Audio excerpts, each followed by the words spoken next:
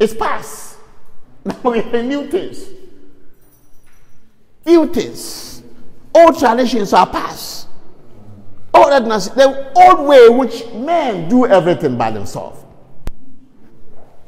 The old way that, well, we can do these things because there are some authorities controlling. There's some powers that are governing. These things are past. It's a new season. Let the old be old. Let the new be new. When you call something like old year, the word of God says, since there's a new, the old is decaying, it's obsolete, it's past. Hebrews 8:13. Now Christ has obtained more excellent ministry, but how much also is mediated a better covenant, which are better promises. Because the first covenant was 40. And because it was 40, God said, yes, the word of the Lord to Jeremiah 31 to 34. A day is coming that I'll make a new covenant with the people, not according to the one I made with them when they were coming from Egypt, which covenant they could not even keep and had disregarded it. The covenant is disregarded long ago in the days of Jeremiah. In this covenant, I'll be their God and they will be my people. I will not remember their sins and iniquities again.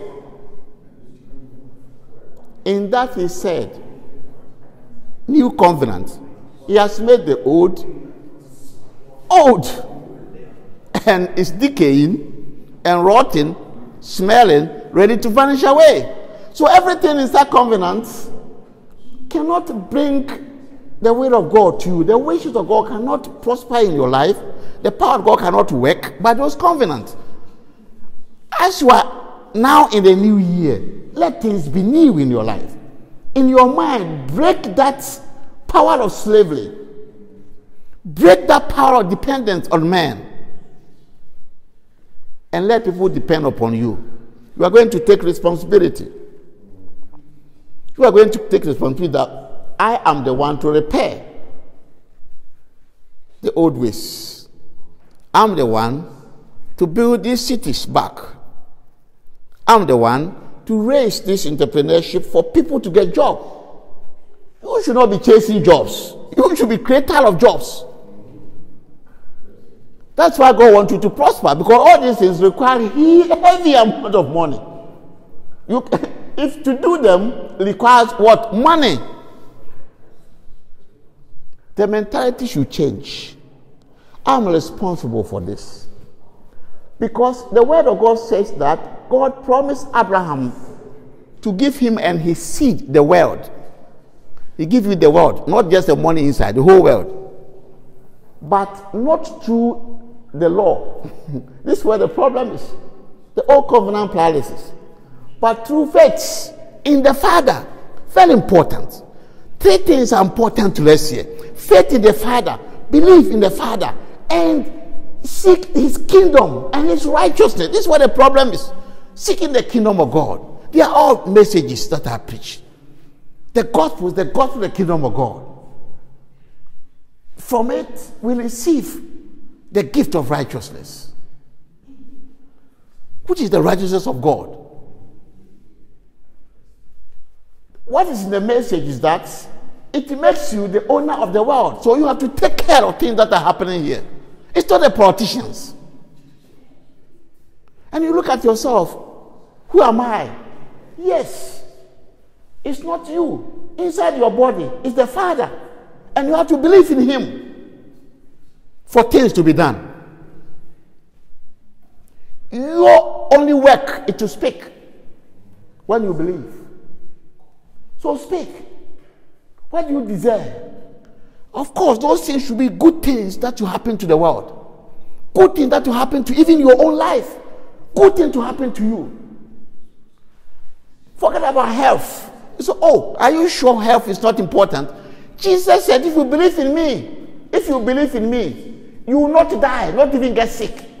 If you get sick, he said you lay hands. You need to believe. in the Father. Let us speak. Continue to speak and change things. The other time we're praying that certain mentalities of our people should change. Yes, we are seeing signs because we are praying that. To pray doesn't mean to beg.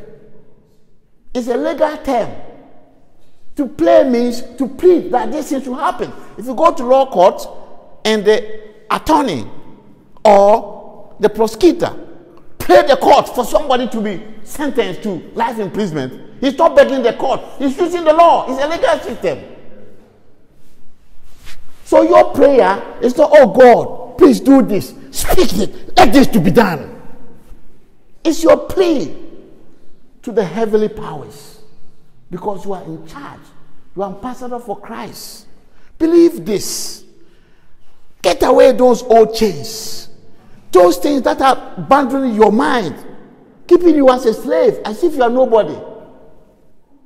And you see that your words will perform. God, the great God is in you. All the wishes you pray during the first night is when people hear the voice of God. But I pray that you will hear the voice of God every day. During the first night that people go and pray and shout. When it is 1 minute to 12, then you see everywhere is hitting. Oh, their mind is still locked up. May God help us. May the grace of God open things up for you. May this season come with new things. Let the old things be bygone. Let new things, better things, replace them. In the name of Jesus. You are let this be. It's a powerful word you should not forget. Let it be. And the Father knows what you mean by let it be.